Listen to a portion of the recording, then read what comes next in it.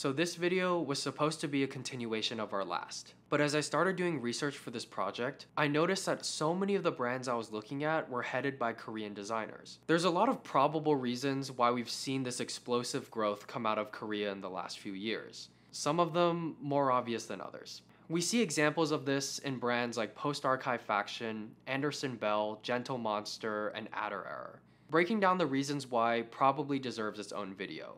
So today we'll be talking about 5 emerging Korean menswear designers that we think are absolutely fascinating. So with that being said, sit back and relax, and welcome to another episode of The Curriculum.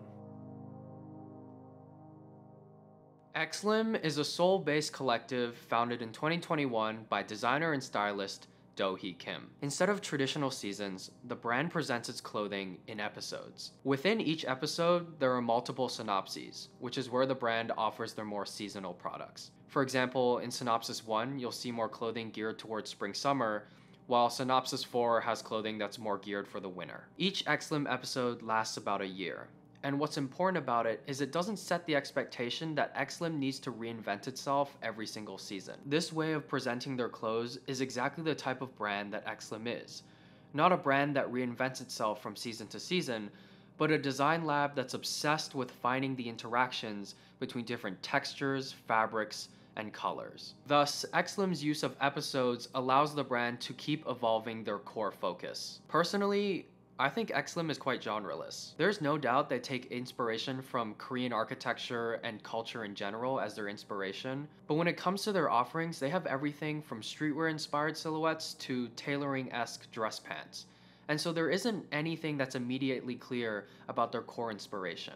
What really unites these styles and silhouettes is XLIM's utilitarian approach and attention to detail when it comes to the composition of every single garment. This approach can be broken down into 3 main segments: their fabrics, their layering, and their details. When it comes to their fabrics, XLIM often plays with different textures, opacities, and colors. With these manipulations, XLIM's colors are never just simply a flat yellow or a flat black. Their fabric selections interact uniquely with light and color, which they can then use as their palette for designing, meshing these fabrics of different properties on one garment. When we normally think about layering, we usually think about layering different garments together. But for XLIM, layering happens on singular garments, allowing those varied textures, colors, and opacities to create amazing interactions on the fabric surface. Finally, it's those small details that finish out the garment. We see crinkled panels, exposed stitching, and even some asymmetrical cuts here and there. These minute details basically become Easter eggs for every single consumer to find. To show how all of this comes together, here's a look from their most recent episode, episode 3. From afar, this look features a light gray jacket and an off-white pant. However, up close is where the magic is, where we find the team's fabric manipulations that create some of the most amazing interactions I have ever seen. When we look at the jacket, we see the signature paneling cuts, where the edges of the panels are deconstructed using different shaded fabrics. Along the seams, we find more embroidery that creates a subtle dimensionality. On the back of the jacket, we see a cutout that exposes this embossed ribbed fabric alongside these suede details. The ribbing elements can be torn off to reveal a contrast fabric, which can be customized to the wearer's liking. On the pants, we see echoes of the jacket. Embossed ribbing comes back on the pants cuffs, with interwebbing lace features on the inner seam. On the back, there's this suede, lace, and ribbing that once again can be customized to the wearer's liking and reveal the layers of fabric below the garment. What I like about this look is how cohesive it looks from afar, but once you get close, there's a clash of fabrics and textures that live on the fabric surface. XLIM's team has mastered these subtle interactions while leaving room for the wearer to have the ultimate say in what the garment will look like, taking away the referential inspiration behind clothing and replacing it with an engineering approach to fabrics. We're here for whatever XLIM has in their future. Kusikohc is the brainchild of multidisciplinary artist Kusikohc. Recently nominated for an LVMH prize in 2023, the brand is a physical manifestation of Cho's creative direction. Kusikohc is one of the many creative outlets for Kusikohc, a polymathic practitioner who has found success in photography, creative direction, sculpting, drawing, and even more. As a brand, Kusikohc feels most representative of Cho's work in photography. Cho's exhibit at the Photographica in New York City last year concerned the theme of coexistence between human, digital, and natural spheres. Even at the brand's most anthropological, like their biker-inspired tops, elements of nature worm through their way in the form of origami flowers or horned helmets. The most obvious references in Cho's photography exist through Kusikohc's graphics and general art direction, which you can see in their lookbook shots, sharing creative similarities of human expression tempered by floral and organic shapes. Much like the brand's multidisciplinary output from Cho, Kusikohc's direction and influences range from industrial and architectural fabric manipulation to streetwear staples that nonetheless evoke the tactility and beauty of Cho's art. It's precisely this idea that Kusikohc is a physical embodiment of Cho's art that separates the brand as a whole in today's fashion landscape. Not often do we see established art directors and artists especially embark on their own fashion label. And when they do, they often approach fashion from a different perspective than somebody who has been formally trained. What might be lost in technique, which is definitely not the case here, is made up in the overall creative direction of the brand, a world that Cho is incredibly familiar with. His experience allows the brand to craft incredibly cohesive, conceptual, and visually appealing campaigns and collections, which is the language of modern fashion brands. Taking a look at the brand's Fall/Winter 22 collection, we see Cho's direction spring to life. Rarely would I ever say this, but Kusikohc is a brand where the lookbook feels equally as important as the products themselves. The lookbook is a melting pot of Cho's themes all stirred together to form a cohesive world where his narrative gets to play out. The phrase I would use to describe this lookbook is a surrealist fantasy, where over the 39 shots, we see a story being told about an angel who eventually loses their wings. Along the way, we meet demons and monsters, heroes and villains, whose looks not only feel more akin to gallery installations, but also used to showcase the more daring silhouettes, cuts, and other details from this season. The contrast between all of these elements somehow still feels harmonious, is exactly what keeps this brand interesting, and we're excited to continue to follow it into the future. Juntae Kim is a designer based in Seoul. He graduated from Central St. Martin's in 2019 and is a recent LVMH 2023 semi-finalist. Since graduating, Kim found success very quickly, after presenting his Fall/Winter 22 collection, Romantic from Freedom, during London Fashion Week. It probably isn't fair to characterize Kim's work as purely menswear, as his work is intentionally gender fluid under the slogan, unraveling binary constructions. The brand's core motif is focused on deconstructing gendered clothing from the past, with a heavy emphasis on finding an intersection between historical women's costumes and men's clothing. Kim is essentially trying to bridge the incompatibility between historical women's costume and contemporary menswear. Common womenswear motifs that you'll find within the brand include elements of corsets, garters, and stays.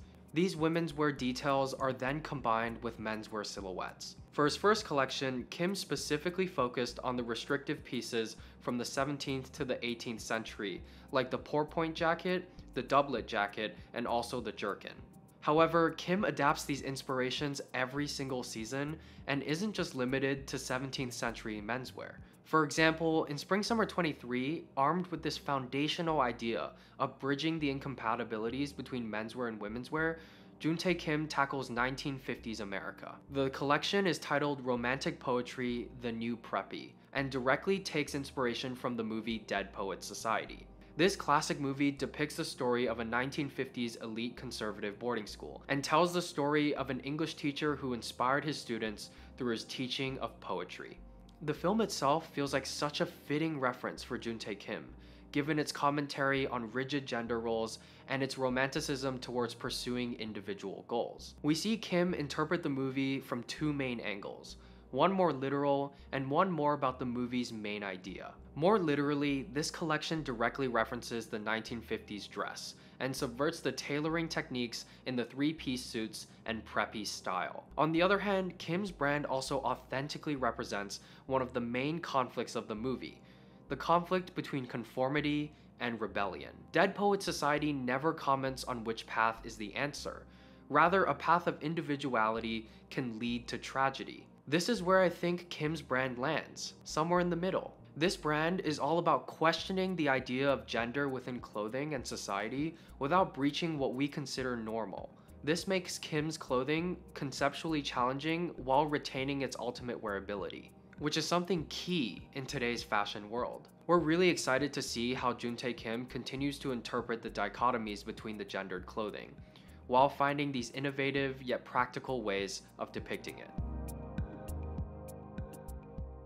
Kanghyuk is a label founded by Kanghyuk Choi and Saglak Sean. After graduating the Royal College of Art in 2017, the two launched Kanghyuk to almost immediate success. Each collection Kanghyuk releases showcases the fervent obsession they approach their clothes with, each look reiterating on the chosen thematic texture. Their distinct fabric selections pushes their chosen materials to their technical limits. Kanghyuk's design goes back to the foundations of the way we construct clothing, the textile. In general, the label can be characterized by their unconventional use of man-made materials in their clothing, starting with Choi's graduation project, using vehicular airbags as a material to construct garments. This 21st century interpretation of using found objects is core to the brand's design language. The trend of using found objects or ready-mades was popularized by French artist Marcel Duchamp, who used found objects to create art. Most famously adopted in Duchamp's Fountain, which is literally a urinal contextualized as art, artists since then have taken Duchamp's inspiration and applied it through late modern and contemporary art. Kanghyuk brings the ready-made into the realm of fashion. Instead of using old fabrics or garments in their upcycling, they deconstruct everyday objects that they find. Through this method, they breathe a second life into these objects as it's recrafted into modern and durable outerwear, vests, shirts, and trousers. On these garments, these ready-mades usually translate into convertible zipper detailing, reinforced stitching, ventilation ports, padding, and even serial numbers from the airbags and industrial materials that they acquire. In their recent collections, while still retaining their airbag elements, Kanghyuk has moved towards upcycling more industrial materials through their collaboration with Korean corporation Hyosung. By engaging an industrial company in their work, Kanghyuk has found a direct source for their ready-made fabrics. They're often given industrial polyamides that they can then manipulate and upcycle, which we can see in their Autumn-Winter 21 collection, where Hyosung gives them airbags that couldn't be used due to production malfunctions. This allowed Kanghyuk to make around 700 jackets and produce a ski collection in their futuristic functional style. In Spring-Summer 23, they were even able to get their hands on Vectrin, a material that's found on the airbags in the Mars Pathfinder, and Xylon, which was used in the parachutes on SpaceX Dragon aircraft. This season, they even developed their own polyamide fabric called Aramid, a heat-resistant synthetic fabric that we can see in these yellow looks.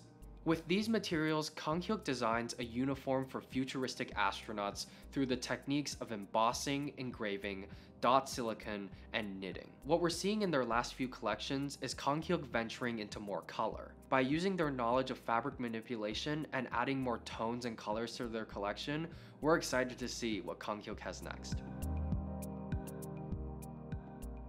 Jiyong Kim is a Central St. Martin's graduate who founded his eponymous label in 2021. Prior to launching his own brand, Kim had already worked for Mihara Yasuhiro, La Mer, and even under Virgil Abloh at Louis Vuitton. However, it was his graduate presentation, titled Daylight Matters, a collection focused around fabric sustainability, that propelled him into popularity. Kim's take was a fresh one, rethinking sustainability by reusing things we consider at the end of its life cycle, and giving it a fresh lease on life through Kim's signature fabric treatment technique. Here, Kim uses defected fabrics and discarded garments, and dyed these fabrics using a method that uses no water and no harmful chemicals: the sun.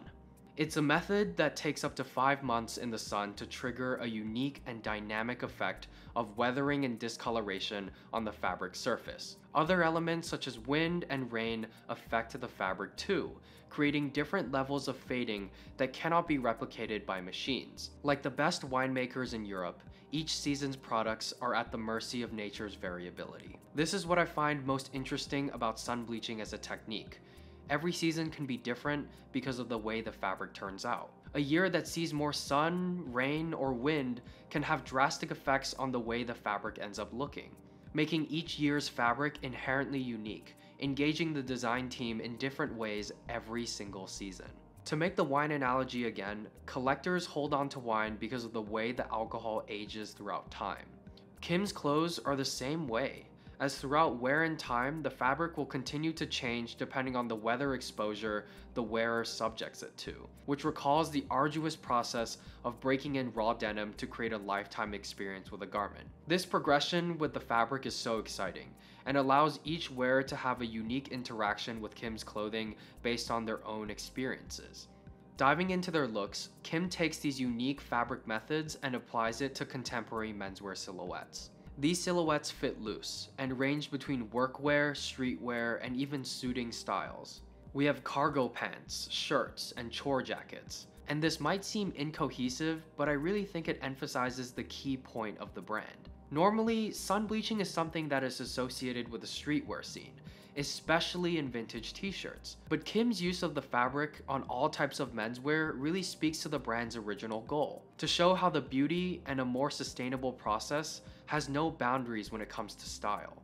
As a young brand that's slowly defining its design language, Kim's team has already shown their flexibility with how they apply their signature fabric onto different types of garments. Just last season, they began to implement more unisex looks while continuing to explore the possible permutations of their sun dyeing techniques. With so many possibilities of how they manipulate their fabrics into so many different types of clothing, we're excited to see where this brand goes in the future. Thank you so much if you made it to the end. Follow us at the description below to keep updated with our project to open a retailer here in New York. If you enjoyed, don't forget to leave a like and a comment, and we'd love to hear what you think about these brands that we talked about today. We're also testing out a new setup, as you can see from our last few videos, so if it's something that you enjoyed, please feel free to let us know also. This has been another episode of The Curriculum, part of Kommune's content platform to showcase and promote designers that we think are amazing. Until next time, from us to you, please take care.